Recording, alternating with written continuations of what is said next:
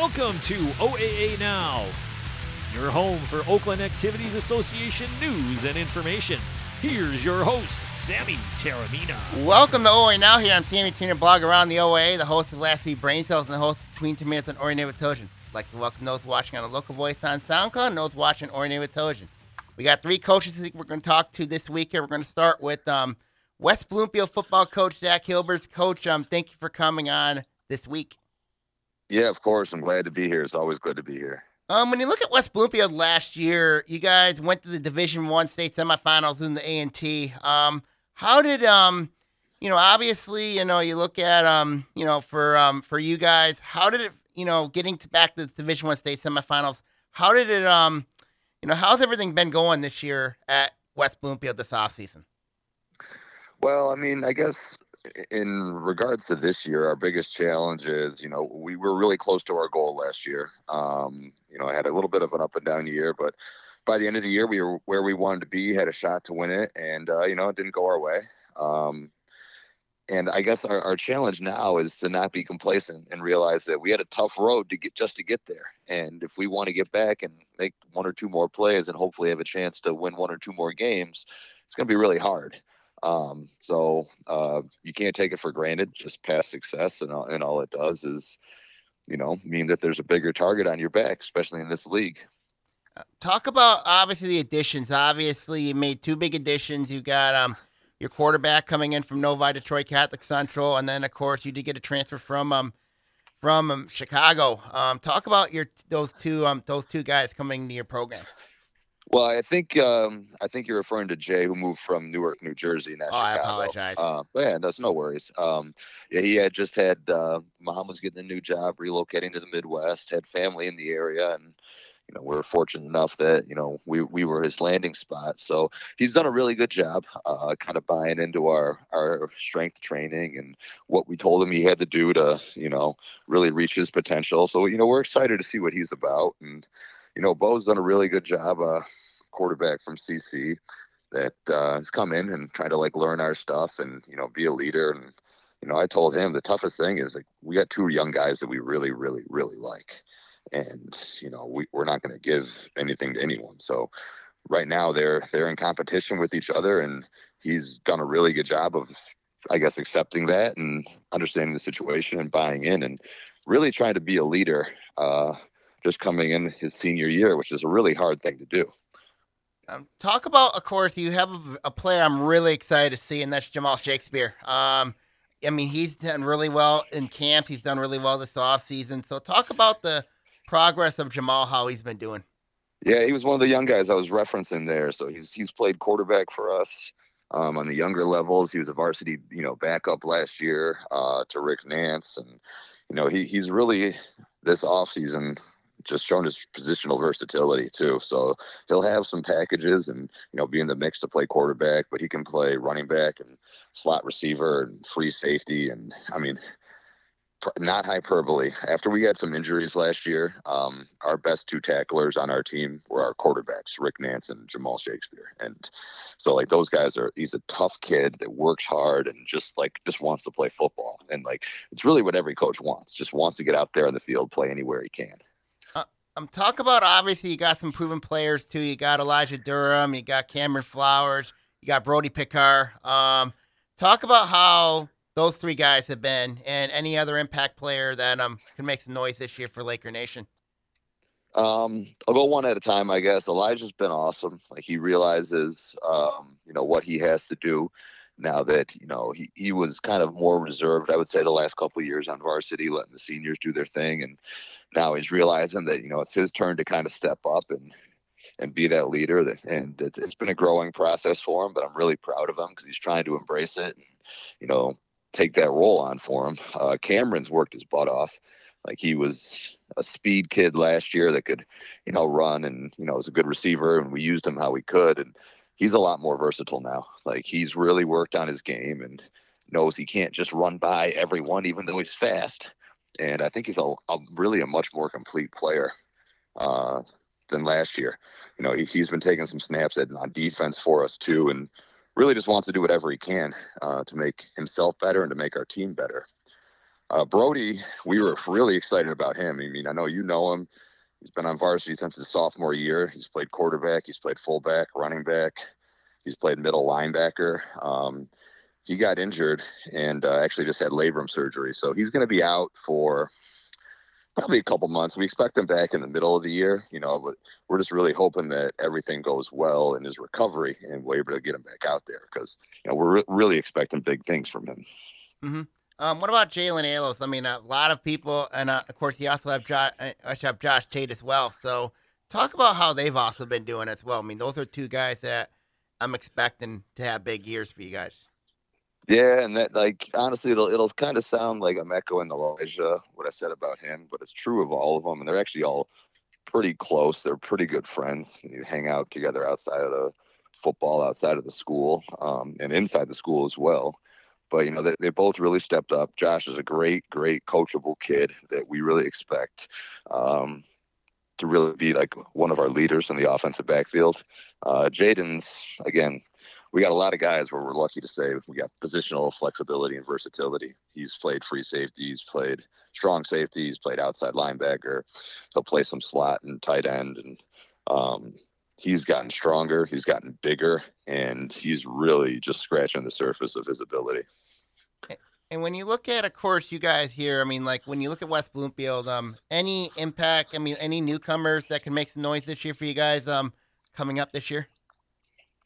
I mean, there's always kids that are going to be out there competing. And that's like one thing that we, I guess, really emphasize and we really strive to make sure we have is like competition every summer. So, yeah, we got some young guys that we're on the JV. That are doing a really good job. They're trying to earn spots, and some of them are new spots that they haven't played before. And I'm pretty happy with what they've been doing so far. They've bought in, they've worked hard, and I think there's a few guys that really could turn some heads. Yeah. Talk about your schedule coming up. I mean, your schedule. I think you open up with Chippewa Valley to start the year, which is interesting, and then of course you have the Gauntlet Red schedule. So talk about your schedule coming up. Yeah, we know it's never going to be easy. The OAA Reds, it's probably the strongest league in the state. I know some other leagues will probably argue that, but I don't know. They got those metrics and the fancy computer websites that agree with us, so I'm going to go with it. We already know that's a gauntlet. Our crossovers, we didn't get many favors. We're playing Birmingham Grove, we're playing Birmingham Seahome. We've had a ton of success, and it seems like we're going to play Southfield in a crossover every year. And it's a big rivalry game. It's a big game, and I know it'll be an emotional game based on, how last year went for us. So, that's hard. And we went out there, like you said, we scheduled Chippewa Valley week 1. They're a really good program and came down to the last play of the game, essentially, last year against them. And we're playing Roseville week 9, who's, a really talented team over from the MAC. I believe they're in the MAC white, but they're a really talented team that's going to, cause us, to really game plan and give us some fits. So, I mean, it's hard when you look back at it. We're playing a lot of different styles of football. You're playing a lot of talented teams, a lot of well-coached teams. But at the end of the day, we want to be prepared when we hopefully are playing in the playoffs. And, if we do everything that we're supposed to, we're going to be in a good spot. And when you look at that rivalry with A&T, I mean, A&T went through a whole new coaching change. I mean, Coach McKenzie's now in there. So what was your when you look at Southfield, it's going to be a completely different Warriors team that you're going to see than from years past. So talk about how that mindset's going to be. I know we talk one game at a time, but what was your early thoughts about what A&T went through? Obviously they had a tremendous year last year, and had one of the better players we've played against in the last several years at quarterback, and he did a lot for him. He wasn't their whole team, obviously, but they were really good, and they're going through a lot of change right now, and there's some familiar faces over there for us. Our receiver coach the last 7 years, Brandon Smith, was a Southfield alum, and Coach McKenzie, when he took over, came and asked him to be the offensive coordinator, and he kind of came to me and said it's something he has to kind of see through. It's his alma mater, and he's obviously more than qualified to do so. So it just honestly, we're always so familiar with them and their their players and their teams. A lot of our kids grow up together, and that just adds more familiarity that, one of our guys, I would say, is coaching over there. And Coach Leviticus Payne was with us the last couple of years, and he's there now too. So, it'll definitely add a layer of complexity. It's always going to be a big rivalry for the kids, and, now it's just adding to it, I guess. When you look at the rivalry, when you look at obviously when you look at the division coming up, the Red, it's not an easy division, and like what is your obviously when you look at playing different styles, I mean, like obviously how does that come into the game plan when you're playing the Lakers? How does that come into the game plan for us playing the different styles? Well, yeah, playing against teams like Montevideo, like Adams, or like Orion, or like Clarkson, Yeah. It doesn't. You have to prepare so differently each week, and I guess our process is still the same, but the content's going to be different because, like you said, it's different styles on both sides of the ball, defensively and offensively, and it really just, I guess, like I said, hopefully we're playing in week 10 and it gets you in the mindset of, you don't know who you're going to play that week. We happen to be in a rematch last year, but it could be a brand new team that you have to get acclimated for. But, in reality, it's like, I feel like we're playing a brand new team, each week. That's like, cause they're just so different. It's not like a copycat, league. We all kind of have our own styles, and the longer we've been together playing each other, we kind of understand each other's styles. So, it makes it even harder each year because I know the opposition knows us a little bit better and how we think and how we call games. So it's going to be harder and harder each year to get the job done. Before I let you go, Coach, what is your expectations heading into the year for West Bloomfield football? That's a tough question, man, because our expectation is just to go out there and compete. Like as we've said, you said it, I've said it, like we play in a really tough league. I know that we're pretty talented and we have some really good players, and we're going to set our own team goals, and we'll keep those kind of internal. And my expectation is really just that we go out there and compete every single week. Last year, I felt like we went out and really competed. Of the 9 regular season games, probably 8 times. And that's still like a lasting memory for us that I thought we kind of gave a week away. And, we can't do that. You can't build those kind of habits. You got to be out there ready to go, every single day, every single game. Because if you don't, you're going to lose, especially in this league. Thank you really much, Coach Jack Hilbers. Thank you for joining us this week here on the podcast. Wish you the best of luck this year, and I'll see you at Media Day. Sounds good, Sam. It's always good talking to you. Take care, buddy. Mm-hmm. Okay, West Bloomfield Coach Jack Hilbers here on the phone here talking to us this week about the state of the Lakers. When we come back, we're going to talk to Farmington coach Jason Albright here on OAA Now. Welcome back to OAA Now here. I'm Sammy Termin here. We got the coach of the Farmington Falcons, Coach Jason Albright here, class of 2006. Coach, welcome back to the podcast. Thank you. Glad to be here. When you look at you guys last year, it was a really rough year for you guys, 1-8. Talk about the growing pains this team went through last year. And what are your and when you look at this season, what is the goal? What's the mindset for you guys heading into this season? Well, believe we were 2-7. I think I was 2-7. My bad. I apologize. Yeah, my brain's been going like it's any better. But yeah, last year was rough. We moved up into divisions after a successful 22 season, and we had quite a bit of returning guys at certain positions, but we were really young at a lot of positions, and especially our offensive line, and we had a new quarterback, and obviously those are I always feel like some of the most important. Everything starts up front for us. So and then playing 2 state champions doesn't help when they're in your division, and Groves and Rochester were really, really strong teams last year. And that was the big mindset for us this offseason for me was getting our kids to understand, people are not going to just show up and bow down to you. And, we had a good year one year. We can't have fallbacks like we did last year. And I think our kids, really took it to heart and put together a pretty strong offseason for us. Talk about some impact players for you guys. I mean, like, obviously, when you look at having a very young team like you guys did last year, talk about some impact players that can make some noise around OAA Nation that everybody's got to know about. So, we had a couple kids that in our junior class. Daniel Vukai led our team in tackles last year. He'll be a senior this year. He played inside and outside backer. He also played some H-back for us.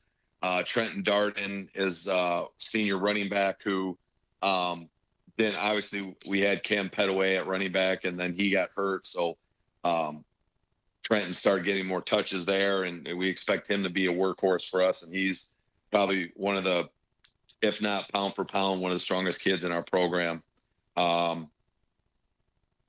We have Brady Petrucia on the offensive line, who he's been a starter since the sophomore year on the offensive line. He's returning and dabbled at times on the defensive line, but he's really that guy, that veteran on our O-line that we're looking forward to having his guidance with some of the kids coming up from the JV as well. We brought up quite a few, four sophomores and a freshman last year to the varsity. And the running back, Antoine Bailey, is a kid who he's real smooth with the ball, great vision, was on the track team this year. And him and Trenton will be guys that are splitting time in the backfield and playing all their spots on the offensive side. Evan Sims and Vaughn Hoffmeyer were sophomores that we have moved up on the varsity and are real, big, great sized kids for high school. They're, anywhere from 230 to 260 and 6 foot area. So I'm pleased with how they've grown physically and just catching up to the speed of the game last year. They started for us quite a bit and look forward to what they're going to bring to us this year. We've got Jalen Marshall will play corner and receiver for us. And he's a kid who played on the JV last year, who's, not huge by any means physically, but he's got great instincts and ball skills. Herschel McCormick Reamer was the kid who did everything for our JV last year, played safety and played slot, running back, whatever they need him to do. He's a weapon that I'm looking forward to have out there on the field as well. And I could probably go on and on, but those are probably some of the guys that would that pop to the mindset first. And then we have our quarterback Julian Johnson coming back, which is big. That's huge. Having when you return to quarterback, that's huge. Now let's go to your schedule. I mean, obviously, I think there's one game that I know a lot of people look forward to in Farmington, and that is the battle of that's the Farmington Cup between you and North Farmington, bringing that rivalry back. Talk about your schedule, and also more importantly, talk about that the battle for the Farmington Cup. Yeah. So we start off with Oak Park, it's not common, at least in my experience, to always start with a league opponent, like they're in the same division. So that'll be a great battle. I've the most respect for Coach Carter. Like when I previously coached at Farmington, I had chatted with him on scouting trips, watching other teams, and have kept talked with him here and there throughout the years, because he's Catholic League guy first, being at DePores, and I had coached in the Catholic League for a handful of years. So I know they do a great job over there with the kids, and obviously have a lot of speed and talent that, for getting into week one, I know our kids have to be physically and mentally prepared for that. We're playing Holly week 2, which Coach Keenis, who was at Athens for a number of years, and that was probably my first year as head coach. He was at Athens. So I know his teams are always well coached. And they have Lake Orion defensive coordinator Dave Tooley's over there too. Oh yeah. Yeah. I knew they had some Lake Orion guys. Mm-hmm. And then we get into, playing North, which, I think it hurt our kids and hurt our community that we didn't get to have a rivalry game last year with them. And I think it's huge for, just the atmosphere for high school football when you have a rivalry game that, it's been big the last couple of years that we've played it, and our kids are looking forward to it, and that's always a game we have circled on our calendar. And then, obviously the rest of the league with Athens and Bloomfield Hills and Troy, they are. I haven't played Athens, and I think they changed offenses since the last time we played them. So looking forward to that challenge. Troy, I'm looking forward to. Obviously, we haven't beat them since I've been the head coach at Farmington. So, I'm looking forward. Our kids I make that well aware to our kids. And then Bloomfield Hills, we battled with them last year, and that came down to the wire. And obviously, I look at our schedule in the division, and it's C. Holmes on there as well. And, Coach DeWald is, he's got his team's always running, smooth as can be with that option. And I think our league is very competitive, which is, is great for not just, I think I right now you look at it and you don't know who's going to win it, like flat out. So I think that's great to have that challenge. And it's not like, well, we already knew last year Southfield was probably going to win it off the get-go. So, and then we've got Lake Orion again. So I'm pumped that, we don't have to travel out to Lake Orion because that is quite the bus trip. But, and I think I've taken the last 2 times we played them, but we've had to go out there. So, Coach Bell his kids are always ready to go. And, I know, it's always a challenge. They're going to be good again this year, and looking forward to hosting them and, hopefully having a little more competitive game than what we did last year with them. And then we ended with Dearborn Crestwood, which we picked up, late because we had originally a league game there. We had moved it. So we picked up Dearborn Crestwood. So, I'm pumped about that because they're a playoff team, and that'll be great. And hopefully we're in a position that, that is going to help us into the playoffs or help our ranking in the playoffs, and know that it's not going to be a cakewalk, because I've said it every year, like we're not trying to put cupcakes on a schedule. Like we want to challenge our kids and our coaches and put ourselves in the best position possible to do well in the playoffs. When you look at you guys coming in, and I think that will be you look at the expectation for you guys, and I look at you guys as it's going to be interesting to see how you guys. It's going to be interesting to see. Last season you guys struggled. When I look at you guys now, I think you guys can be very, very good. I mean, with the experience coming back, how's program strength been going for you guys? I mean, obviously we talked about this last year. How's program strength looking for you guys? So, I mean, our will be junior, I guess they're juniors now, school's out. That has been one of our larger classes. Our senior class has been primarily a smaller one. But like we have, I do it every winter where I send out stuff to the middle school athletes and say, like, if you're planning on coming to Farmington, here's a sign up so you can get information on summer workouts and all that stuff. And, right now we have more numbers than what I anticipated. Now, again, I joke with coaches, and we say this all the time, like kids sign up, but they don't show up. So, right now, we've been a week into the summer conditioning stuff that we do, and being as hot as it was last week, we didn't have everybody out.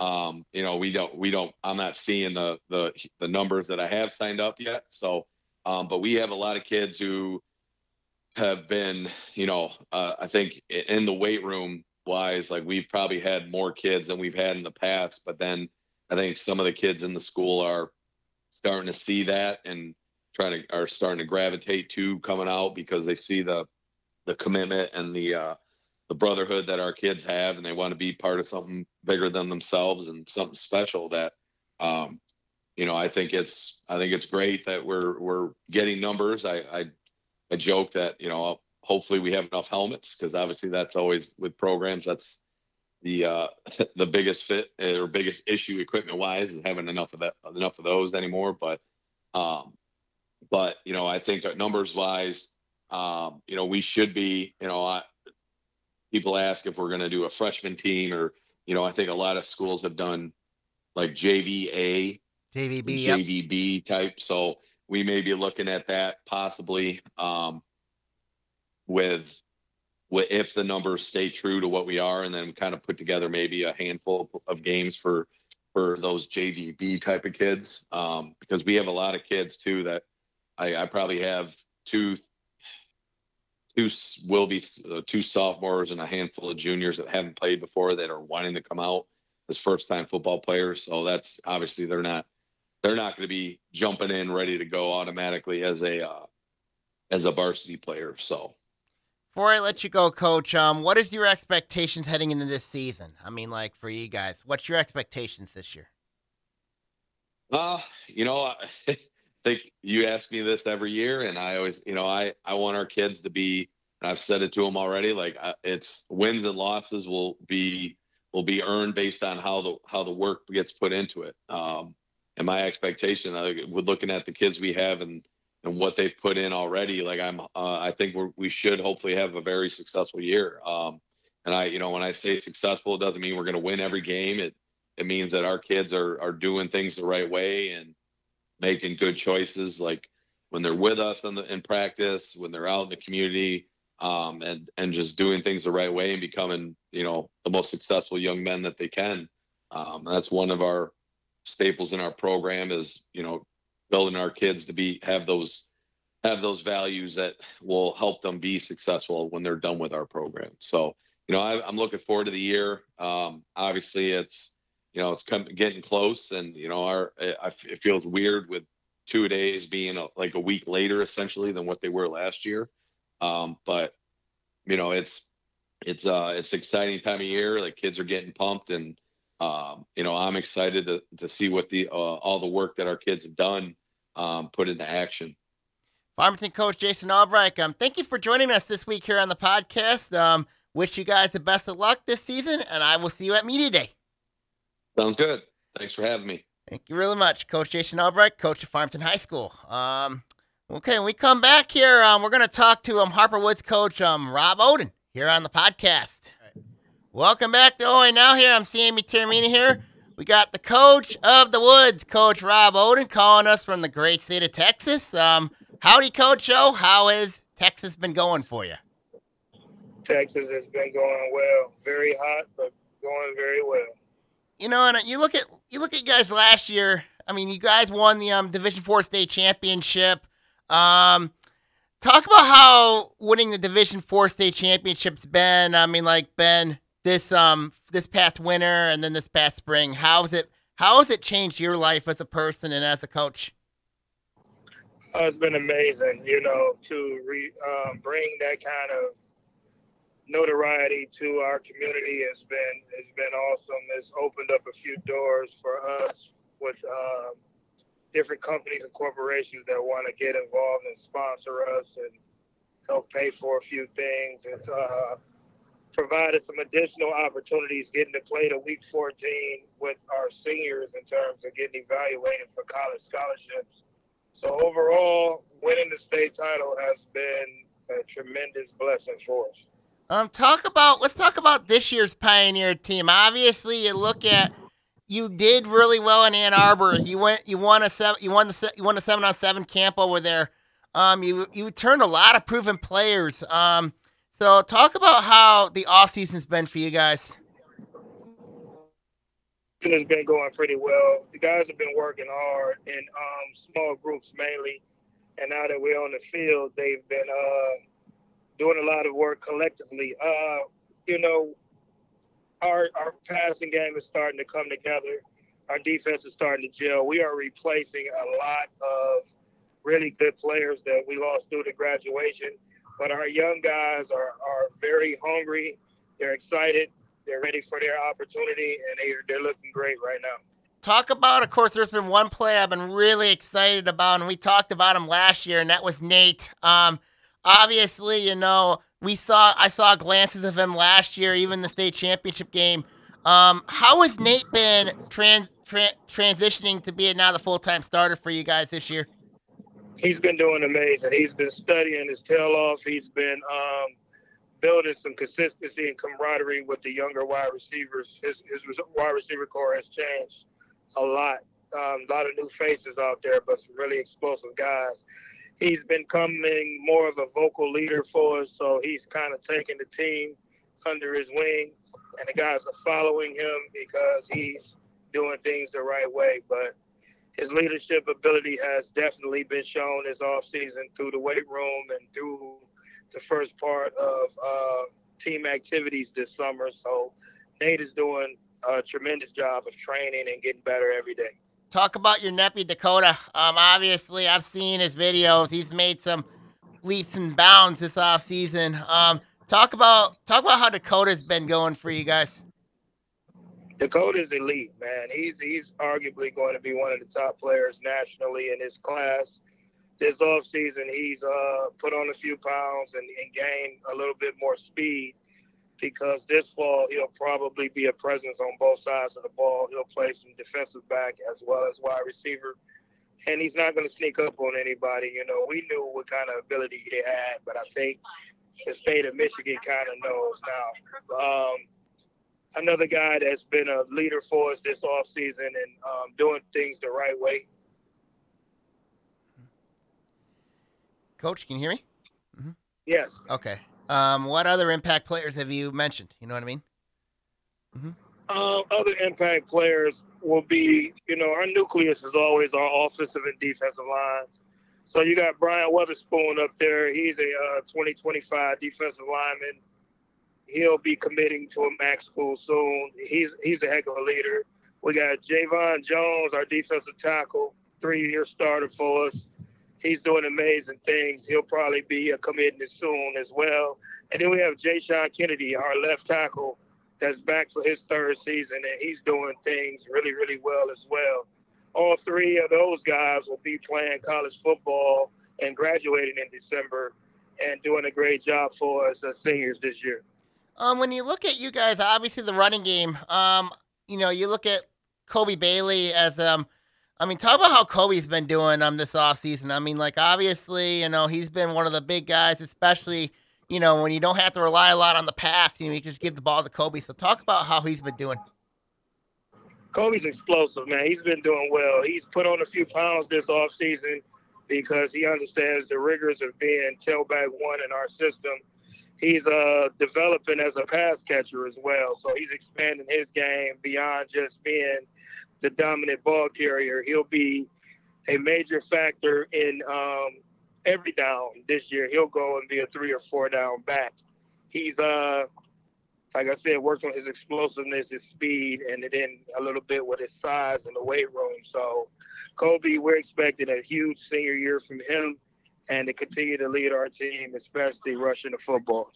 Talk about, obviously, of course, some newcomers. Any impactful newcomers on the in the team that has really caught your eye?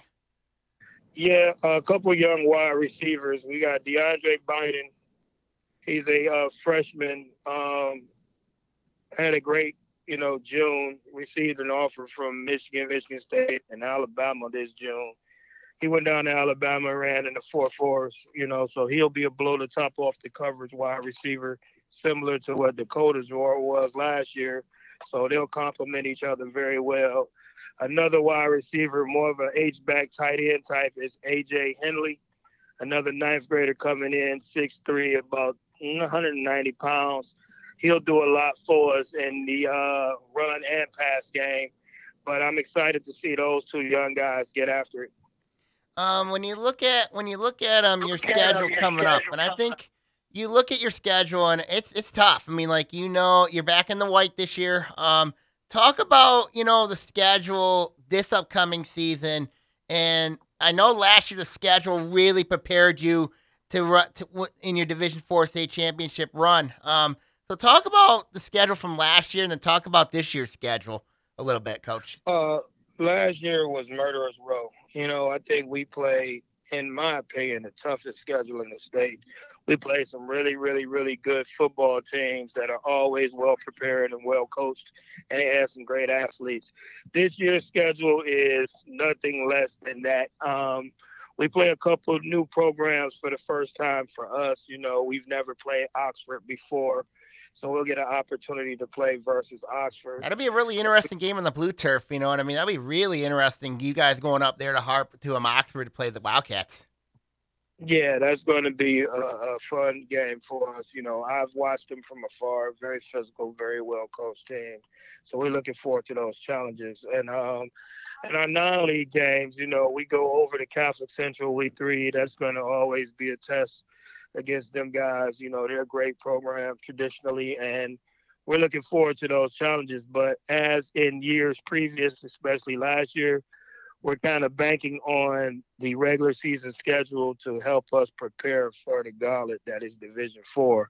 And we're hoping to be able to come out of that thing, you know, healthy and make a strong, long playoff run again. When you look at Division 4, and I know last year you've seen some really good teams, I mean, in Division 4. I mean, like any teams that, you know, that has really got your eye. I mean, like any teams in that division that, you know, you're keeping a really close eye on come postseason time that you guys could see down the road. Yep, there's a couple. We always got our eyes on Dearborn Divine Child. We felt that last year they were right on the edge of making that next step, and they returned a very talented team. So we got our eyes on those guys. We're always looking from afar at Goodrich. Goodrich will be back in the Final Four, if not the state championship. They returned 95% of the team that they had last year. So we know that they'll be back where they traditionally are. And then, you know, Grand Rapids South Christian. You know, that program is phenomenal. And, you know, we had to beat them to win it last year. But make no mistake about it, we're expecting to see them make a long playoff run again. So those are just a couple of the teams that we got our eyes on from afar. I know we talked about this last year, and I know we talked about this, and I was thinking about this a couple days ago, was how you were the final play of that Division 4 state championship game. I think it was your son Jacob that deflected the pass. I mean, I got to remember it, but what was your thought process in that final play when South Christian had a chance, you know, to win the game? What was your thought process? I know you had to be nervous. Yeah, it was some nerves involved, but good nerves. You know, we called timeout before the play after they kind of showed us their formation. The timeout wasn't really to make any adjustments. It was just to get the guys to just take it all in. I said, guys, we're going to cry in about 30 seconds, either because we won this thing or we lost this thing.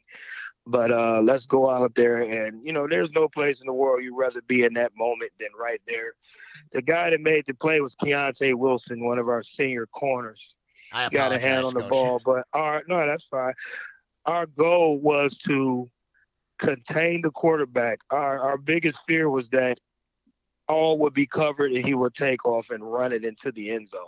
So we had to cup the football, we call it, which means keep him in the pocket and pull him up, make him throw it before he's ready. And we was able to get a little pressure on him, and he had to throw it a little bit before he could set his feet. So that was kind of our plan on that play.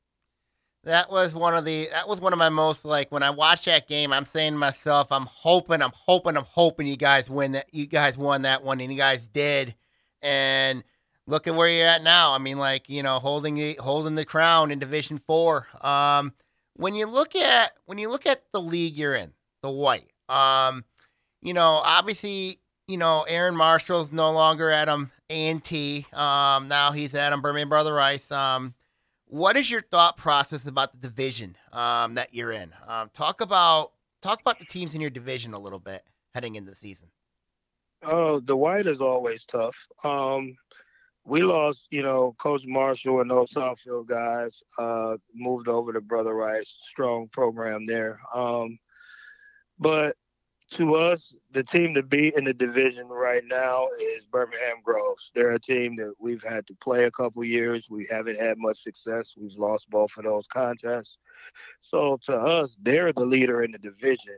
Stony Creek, we had an opportunity to play them in a non-conference game last year, and now it's a conference game. I know their coach moved on as well, but they hired a great staff, with the defensive coordinator they brought in from Lake Orion. So we're expecting them to be really, really, really well coached. And the rest of the league is tough as well. You can't take a day off or a night off or any given Friday. Those things can go either way. The division is strong, top to bottom, I believe. And we're going to have to play our best football to come up out of that thing with some victories. I got to ask you this question. How did Novi Detroit Catholic Central come into your schedule? I mean, I'm going when I looked at the schedule and it said CC on there, I said, you got to be kidding me. You're playing CC. I'm going uh-oh. You know what I mean? So what's your thought process of playing Novi Detroit Catholic Central in week 3? Having to go down there, that's not going to be an easy game for you guys. Well, when I set the schedules up, I'm never looking for the easier contests. There's a lot to be learned on either way it go. And I tell our guys, let's go play our tails off. And if losing this game is the worst thing that happens to us, we're winning in life, because that's great competition out there. CC is a bit of a brother school to us. We do a lot of work together in the off season with those guys and those coaches. They had an open week, and we had an open week because we would have had to fill the Stony Creek game. And when it became a league game, when they moved to the white, we wasn't going to play Stony in week 1 and week 3. Mm-hmm. So we kept the divisional game, and which created an opening in week 3, and it gave us an opportunity to play up. As much as we get a chance to play Division 1 and Division 2 teams, we're always going to take it. If you look at the history of our crossovers, we very rarely play schools our size, because we want the opportunity to get better and to level up and play some of the bigger schools, because we believe it helps prepare us for playoff runs. And when you look at you guys, I mean, obviously, what's most interesting, what I've always noticed was you guys have different helmet combinations, with your uniforms and all that. I thought it was very interesting, to see you guys have 3 different helmet combinations. You got a black set, a maroon set, and a white set. So talk about who decides, what uniforms you're wearing, for game days. Every week, those decisions are made by our senior leadership. So our captains come together. Normally, they do it preseason and they just come up with the combinations for the whole year. But sometimes they alter the swag during the week. But that's player choice. Our captains decide, and I'm pretty sure they take some of the considerations from some of the other players that are not captains and say, this is what we're wearing this week. We try to put a theme on every game just to build some camaraderie, build some excitement. But ultimately, our goal is to not wear the same combination more than once in the season. But when you play 14 weeks, you kind of run out of options. So it's been really, really good. We've been really, really fortunate in that regard. And we were able to secure a donation for helmets in a grant that we wrote to the Detroit Lions a few years ago. Mm-hmm.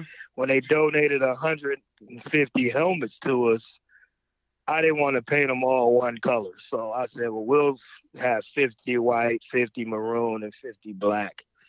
And we've been kind of keeping that thing going. So it kind of matches up with the uniform combinations we wear and things like that. But our seniors decide what we're wearing every week from head to toe. And when you look at obviously a little bit off topic here, I want to know what your thought process was of the Detroit Lions. I mean, obviously the season they had in 2023. What was your thought process? Seeing the Lions, winning the NFC North for the first time since 19. Actually, not the first time winning the NFC North ever. The last division title was 1992. So what was your thought process when the Lions won the division and got the NFC Championship game? What was your thought process? Extremely proud, as a hometown guy, to see them have success. And to me, they have a similar mentality. They're a blue collar team, man. They roll up their sleeves. They punch a clock and they go to work every day. And I love that about them. I think it represents, our city well. I thought that their success on the field kind of brought the city of Detroit and the state of Michigan together and created a huge following. And I think nothing but positive things can come from when our local sports teams are playing at a high level and doing very well. And I was very proud of the success that they had on the field and became an even bigger fan than I was previously. And when you look at you guys, I mean, like you guys I view you guys as that, blue collar, hardworking, very gritty team. That's how I've always looked at Harper Woods football as that type of mentality. You know what I mean? Hard work, gritty, never say die attitude when you look at you guys. So when I look at you guys heading into this year, what are you guys looking at? What's your expectations this year heading into the season?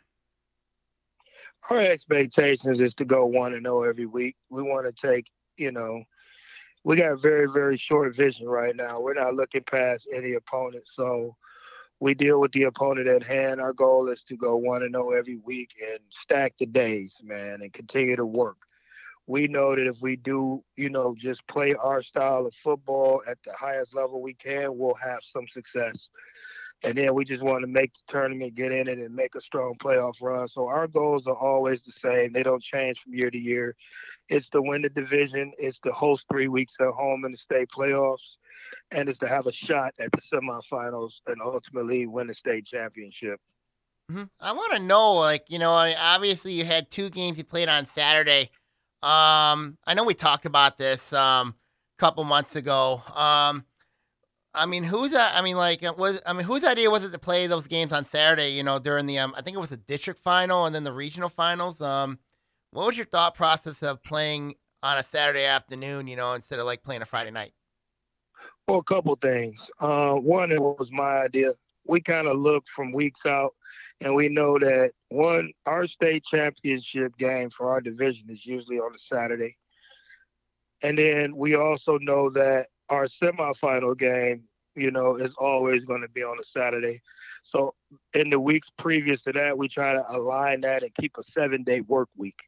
So we went to the Saturday format for a couple reasons this year, for those 2 reasons, but also we were a little banged up, and the extra day of prep allowed us to get some of those injured guys back on the field. Another day and a half of prep allowed us to do some things differently throughout our practice week. So it kind of benefited us being the home team and being able to determine some of that, because we can add an extra day. Or if we look and we see that an opponent played Friday night, it kind of throws them off a little bit as well. So it's a little bit of strategy in it. But ultimately, last year, it was set up that way to get some of the banged up, injured guys back on the field.